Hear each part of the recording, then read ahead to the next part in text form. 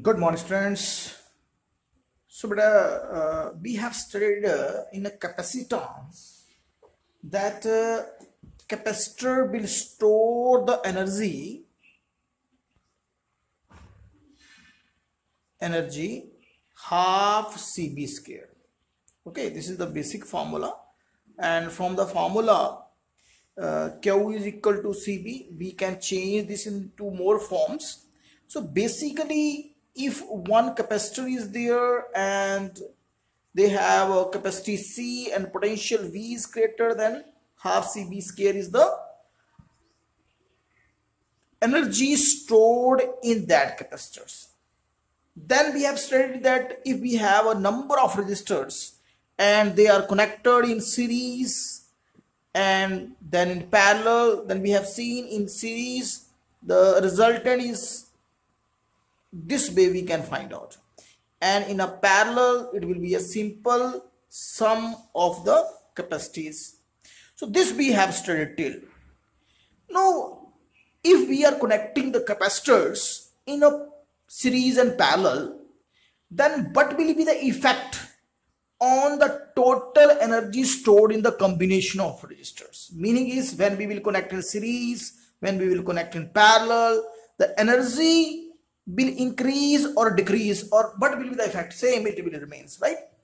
Like if we are saying that we have one capacitor of capacity C1, right? It has a charge plus Q here and minus Q here, like that. Like this is the first one, so first charge is this one, like that. And we have one more capacitor and its charges are plus Q1 minus Q1 and capacity is C2. Okay, they have a different potentials, V1 and V2, like that, right? Now when we are connecting them in series, okay, in series we have seen that the charges will come same on both, right? This way, the same charge, if Q is here, then plus Q is here and minus Q will become here, right? No need to tell again. I think you all know that in series the same charge appear on both the resistors, on all the resistors in fact. So the charge is same and capacity we know how we can find out. Then the total energy of these combinations, that there are three resistors, right? One more is there, C1, C2, C3, their capacities. The total energies will be half Q square over C. You know, half CB square. In place of B, we can write the value from basic definitions, and we will find this formula also. Okay, so half Q square over CS. CS is the combination of this resistor. So तीन resistor जो हमने लगाए हैं, इन तीनों resistors का charge क्या है, Q है सबका, और उनकी total capacity क्या है, ये है CS. अब 1 over CS की जो वैल्यू होती है कॉम्बिनेशन में, वो इस तरह लिखी जा सकती है, 1 over C1, 1 over C2, you know, है ना, अभी लिख रहा था मैं बेटा. Then separately we will multiply them and we will find this half Q square over C1, half Q square over C2, like that. So this is, see deeply, this is the charge of first capacitor and this is the capacity. This means this is the energy of first capacitor when it was not connected in series with the other ones, and this is the capacity of a second capacitor, this is the capacity of a third capacitor. So these are the individual energies of each capacitor. So what we find out, the total energy of the combination will become the sum of the individual one. जितनी इसकी energy है, जितनी इसकी है, जितनी इसकी है, तो सब प्लस हो जाएगी सीरीज के अंदर. पैरेलल में देखते हैं, पैरेलल कॉम्बिनेशन में क्या होता है आपको पता है बेटा कि वोल्टेज पोटेंशियल इनफैक्ट जिसे हम कहते हैं, सो पोटेंशियल सबकी सेम होगी, चार्ज अलग अलग होगा, पोटेंशियल सबकी अलग अलग होगी. तो टोटल एनर्जी के लिए कॉम्बिनेशन की I am using different formula, half CB square. Okay, half CB square in place of V, in all the capacity is V, and total capacity is C1 plus C2 plus C3, है ना, sum, you know, parallel के अंदर सम करके आती है. Then again we will multiply this way. We are finding these. Now see deeply again, half C1 V square. its capacity and its potential. So this is our first capacitor energy. Same, this is our second capacitor energy, this is our third capacitor energy. Same result we are getting. Meaning is whether we are connecting in series or in a parallel, total energy is coming the sum of individual capacitor energy. ठीक है, energy जो है वो तो plus ही होती है. Clear? Now next topic, energy density of parallel plate capacitors. But this is very small topic, but sometimes it was asked in a board examinations. Energy density of parallel plate capacitor. We have parallel plates and some charges, plus Q at here and minus Q is here. Its capacity is C, right? Then you know there will be some electric field, right? A is the area of each plates. Then energy density is actually what? Energy density means total energy which is stored in this capacitor divided by the total volume of this capacitor. You know that this is are the area A of A and D distance we are taking between the plates. So the total energy divided by volume, energy per unit volume कितनी हो जाती है इस capacitor के अंदर. Total energy half CB square we can write and total volume pi r square h है ना. Area, this area into this D distance. So area into the length, it is the volume, right? Now C capacity epsilon naught A over D of parallel based capacitors, and we know the formula E is equal to minus dB over dr. In place of dB if we will write V, and in place of dr the distance D है ना, जो potential difference बीच में बन रहा है. Then what will be the value of V? It is actually ED, electric field into the D distance between them. So the same we are writing here, V is equal to ED the whole square and divided by AD. Now what is going on? This square separately can be written this way. Area will cut the area and this D and this D square and this will cut. Half epsilon naught E square will be the energy density. Okay beta, correct it. On your notes it is half epsilon naught E square. So इस capacitor की जो energy है वो है half CB square और energy density है half epsilon naught E square. You know epsilon naught is what? Absolute electrical permittivity of this free space, and E is the electric field. Now before starting next topic, common potential, I would like to ask some questions. Just imagine you have two buckets, one is this and one is this. You can see they have a different capacities, C1 and C2 that. So whose capacity is more? बता सकते हो बेटा किसकी capacity ज्यादा है, C1 ज्यादा है या C2 ज्यादा है? सिंपल है ना, C2 की कैपेसिटी क्या है, ज्यादा है बेटा, right?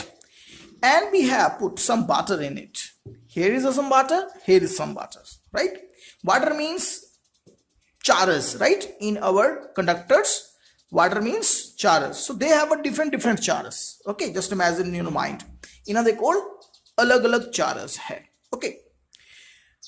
Now just imagine when you will connect them from a bottom with the pipe, okay, this way. Then what will happen? The charges means water will start to flow from this point to this point or this point to this point. कहाँ से होगा बेटा? यहाँ पे height कम है. Height का मतलब होता है पोटेंशियल्स, राइट? पोटेंशियल्स. इसकी हाइट ज्यादा है, इसकी पोटेंशियल ज्यादा है, राइट? B1, B2. इसकी पोटेंशियल ये जो है ये ज्यादा है, राइट? चार्ज जो मर्जी हो, चार्ज फर्क नहीं पड़ता, जितना मर्जी हो, ये इस चीज पे कोई भी फ्लो पे कोई फर्क नहीं पड़ रहा, राइट? पानी कितना है किसके पास ये चीज मैटर नहीं कर रही. जब आपने इसको जोड़ दिया तो अब आप बताओगे कि कहां से कहां पानी जाएगा. क्या देखोगे? हाइट देखोगे. साइड ही देखोगे ना बेटा, कि कैपेसिटी देखोगे? नहीं, हाइट देखोगे. तो अब आपने हाइट देखी कि इसकी हाइट ज्यादा है, इसकी पोटेंशियल ज्यादा है, तो क्या होगा? वाटर जो है यहां से यहां फ्लो करना शुरू कर देगा. कहां से कहां किया? Higher potential to lower potential charge गया. अब आप बता सकते हो बेटा कब तक जाएगा चार्ज? चलता जाएगा, खाली हो जाएगा तब तक? नहीं, ऐसे नहीं होगा जब तक दोनों का लेवल सेम नहीं हो जाता, दोनों का लेवल सेम नहीं हो जाता। यही हुआ ना बेटा, हायर लेवल ऑफ वाटर मतलब हायर पोटेंशियल से वाटर लोअर पोटेंशियल को गया, जितना वाटर जितना चार्ज मतलब इसने यहां फ्लो करवाया उतना इसने गेन किया, राइट। बट ये तो नहीं हुआ कि इसकी हाइट जो है वो इतनी डाउन हुई, इसकी भी हाइट इतनी ही बढ़ेगी, नहीं, इसकी तो कैपेसिटी पे डिपेंड करता है ना, इसकी तो हाइट कम बढ़ेगी एक तरह से देखा जाए तो, है ना।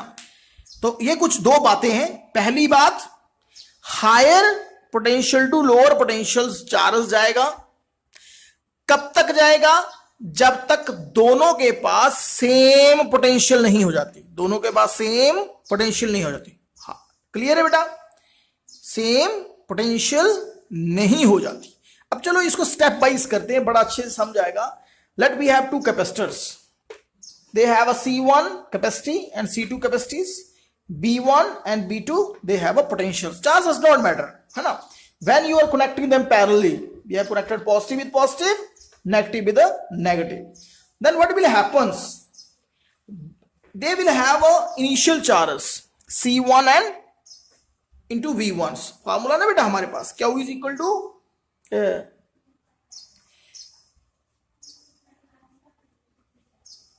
B is equal to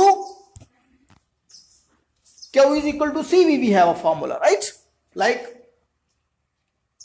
so what is the charge of first capacitor C1 V1 and of a second C2 V2? Okay, so this is the total charge initially, C1 V1 and C2 V2. This is the first charge of first capacitor charge, second capacitor charge. Now when we are connecting them, their potential will becomes common, right? It's V, it's V, right? So what will be the charge on this capacitor now? C1V and on this C2V, right? Then finally the charge becomes C1V plus C2V plus, right? So this is the V common potentials. What this thing is clear that whatever charge one will lose, second will gain the same charge. Okay.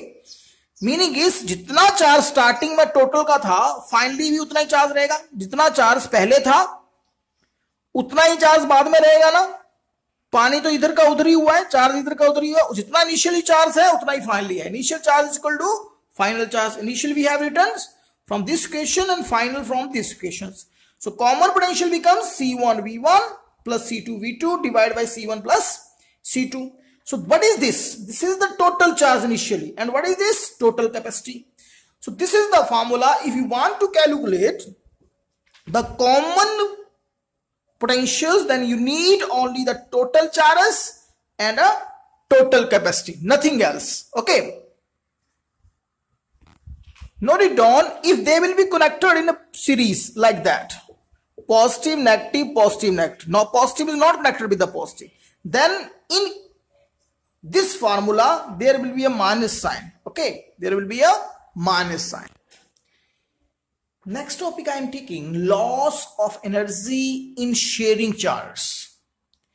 You know that when we are connecting two bodies, let's imagine now the bodies, right, to make it simple, of different capacities C1 C2, right, and they have a different potential also. Then we know from a higher potential to lower potential charge will go and they will get a common potential, and a common potential will be this way, right? This you know the formula, right? C1 V1 plus C2 V2 over C1 plus C2, total charge over total capacity. So what is the total energy before sharing? What in this topic we are doing? We know that charge is flowing, one is losing the charge and second is gaining the charge. There is no loss of a charge. What is there any loss of energy? Yes, definitely there will be a loss that we want to calculate. Why the loss is there? When the charge will flow, there will be a heat production, and that heat will be the cause for the loss of the energy. So that we want to know. So what we are doing initially, what was their energies? We will calculate that energies before sharing.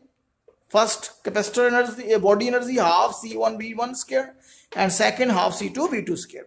After sharing they will have a common potentials and their energies will be, total energy after sharing is half first capacity is its potentials plus this way, right? So this is the energy after sharing. Now this is the energy starting and this is the final. We will take a difference. If there will be no loss, then it will become zero. If there is a loss, then it will become positive, because U1 will be more. So we are doing the same, U1 minus U2, just difference we are taking, nothing else. So U1 we have written from here and U2 we have written from here. The B value from equation number 1 we have put C1 V1 plus C2 V2. Here is a square, so the square is upside and square is downside. This will cut here and only 1 will left. Then 2, 2, 2, and this is here. So LCM is 2 C1 plus C2. So here C1 plus C2 multiple, here is C1 plus C2 multiple due to LCM, and here total the same term is, so this will remain as it is, C1 plus V1 plus C2 V2 ka whole square. Now we are multiplying inside C1 square V1 square, then C1 C2 V1 square, then C2 C1 C2 V2 square, then C2 square B2 square, and here is the formula A plus B the whole square, and with the minus we will multiply, right? Now see, this is C1 square V1 square, here is also plus minus cut, this also and this also plus minus will cut. Here C1 and C2 are commons from here and here, we will take out what remain inside, V1 square B2 square and minus 2 V1 V2. Downside is 2 C1 plus C2. Up to here clear? Now this is the formula, A square plus B square minus 2AB means A minus B ka whole square. This is. Now see, whatever is the potentials, whether V1 is more or V1 is less, if it is positive then this will become positive. If this is negative then again it will be positive. Capacity is always positive. This is positive means this term is positive. Is it clear? ये square की वजह से ये term हमेशा positive ही आएगी. मतलब क्या हो गया, पॉजिटिव क्यों आ रही है, क्योंकि U1 ज्यादा है. इनिशियली जो दोनों कैपेसिटर्स की एनर्जी है वो ज्यादा है, फाइनली कम हो गई. इसका मतलब क्या हो गया, लॉस हो गया कुछ एनर्जीज का. तो एनर्जी जो है वो लॉस हो जाती है in the form of heat जब हम दो बॉडीज को, दो कैपेसिटर्स को जोड़ते हैं. तो कुछ बातें नोट करनी है कि जब हम दो बॉडीज को, दो कैपेसिटर्स को जोड़ते हैं तो नंबर एक, उनकी पोटेंशियल कॉमन हो जाती है. चार्ज चलता है कहां से कहां, higher potential to lower potential. जो एनर्जी एक, जो चार्ज एक लूज करता है दूसरा उतना ही चार्ज गेन करता है. लेकिन पोटेंशियल में ऐसा नहीं होता.